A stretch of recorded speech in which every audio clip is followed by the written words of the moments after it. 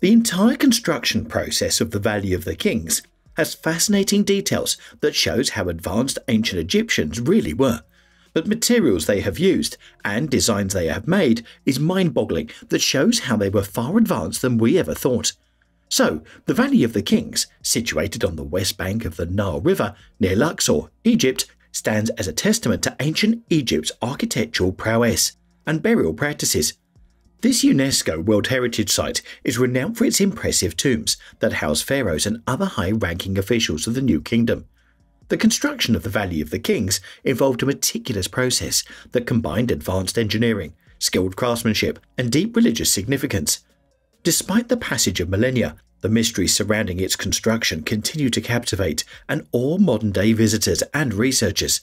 First, let's look at the construction stages. The construction of the Valley of the Kings involved several stages, each carefully planned to ensure the safe burial of the pharaohs and preserve their eternal journey to the afterlife. First, the site for the Valley of the Kings was chosen for its strategic location and geological characteristics. It was situated on the west bank of the Nile, symbolizing the realm of the setting sun and the land of the dead. The natural rock formations in the area provided an ideal foundation for the tomb structures. The layout of the tombs was meticulously planned to ensure that each pharaoh's burial place was unique and suitably connected to the burial chamber and associated passageways. The second stage involved clearing the designated area of debris and leveling the ground to prepare for excavation. The ancient Egyptians relied on skilled laborers to extract the limestone bedrock, which formed the foundation for most of the tomb structures. To access the rock, laborers used basic tools like chisels and hammers made from copper and stone. The third stage involved the construction of the tomb by carving the burial chambers and passages into the natural limestone bedrock. The ancient builders showcased their architectural finesse by designing intricate corridors and chambers while ensuring structural stability. Passageways were carefully angled to deter tomb robbers and to maintain the secrecy of the tombs. The construction of the Valley of the Kings required a strategic selection of materials that would not only withstand the test of time, but also convey the grandeur and significance of the royal necropolis. The ancient Egyptians chose materials based on their durability and availability. Firstly, limestone was the primary material used in the construction of the Valley of the Kings. This sedimentary rock was abundantly available in the region and provided a sturdy foundation for the tomb structures. The ancient Egyptians prized limestone for its workability, allowing artisans to carve intricate hieroglyphic inscriptions, colourful murals, and decorative motifs into the tomb walls. The limestone was also used for the exterior facades of the tombs, giving them a uniform appearance. Also, granite was another essential material used in the Valley of the Kings, particularly for the construction of the sarcophagi and burial chambers. Granite, a hard and durable igneous rock, was sourced from quarries located further away from the valley. Its use in the burial chambers highlighted the pharaoh's importance, as granite was considered a prestigious material reserved for the elite. The solid nature of granite helped protect the mummified remains and treasures housed within the burial chamber. With that, alabaster, a translucent and decorative stone, was highly favoured for its aesthetic appeal and religious symbolism. The ancient Egyptians used alabaster to create exquisite funerary furniture, canopic jars, and statues placed inside the tombs.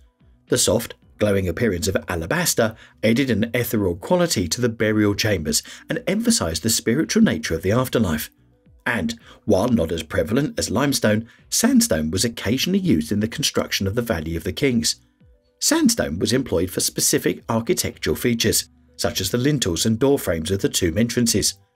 The ancient Egyptians often carved decorative motifs and inscriptions onto these sandstone elements, enhancing the tomb's overall appearance.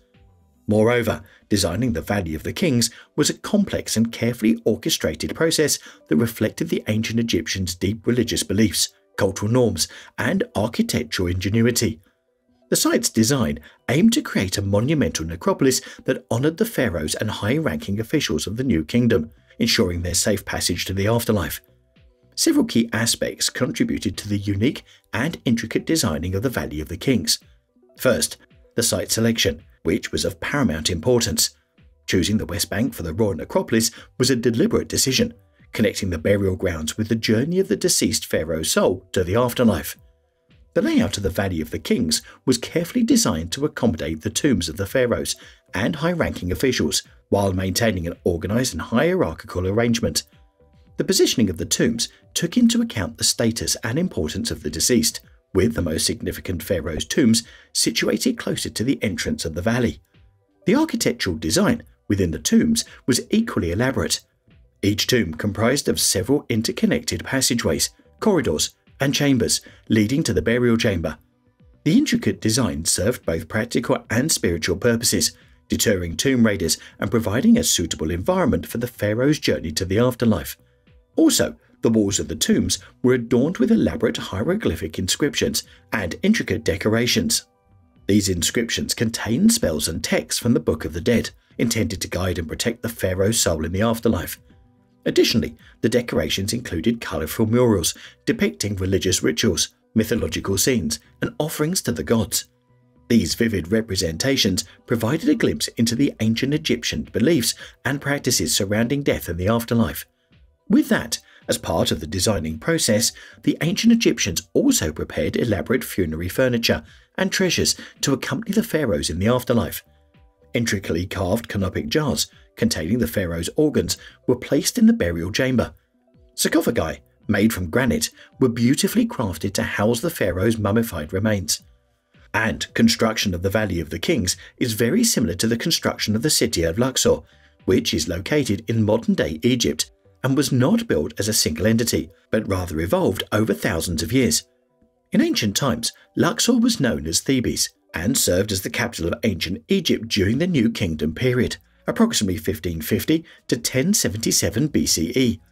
The city was strategically located on the east bank of the Nile River, which made it a vital religious, political, and cultural centre.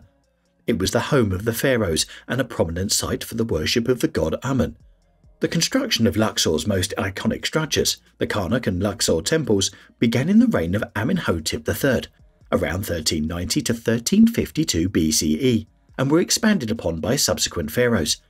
These temples were dedicated to the god Amun and were built with impressive stone architecture and grand colonnades. The west bank of Luxor, known as the Valley of the Kings, became the royal burial ground during the New Kingdom. Pharaohs and powerful nobles were buried in elaborately decorated tombs cut into the rock. The most famous tomb in the Valley of the Kings is that of Tutankhamun, which was discovered almost intact by Howard Carter in 1922. Over the centuries, Luxor continued to be an important city, but its prominence waned as Egypt's capital shifted to different locations. Various civilizations and rulers contributed to the city's development and left their marks in the form of temples, monuments, and structures. The modern city of Luxor has been built around these ancient sites and continues to be an essential centre for tourism and Egyptology. The preservation and restoration of its ancient monuments are vital not only for the city's cultural heritage but also for its tourism industry, which attracts millions of visitors each year. And Graham Hancock has proposed a number of controversial theories about the Valley of the Kings, including the idea that it was built by a lost civilization that possessed advanced technology.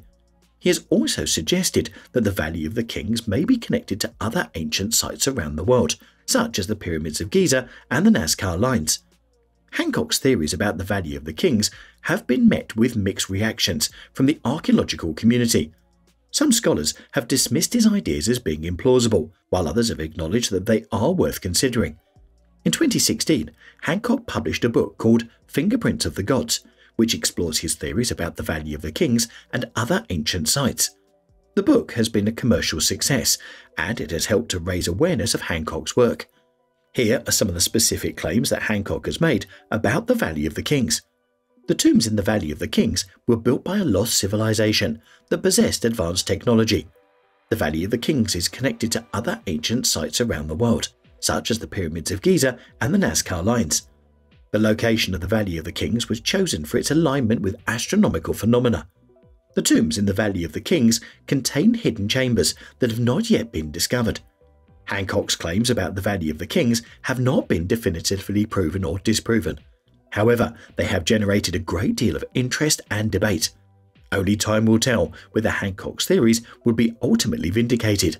That's it for today. Subscribe to our channel and hit the notification bell.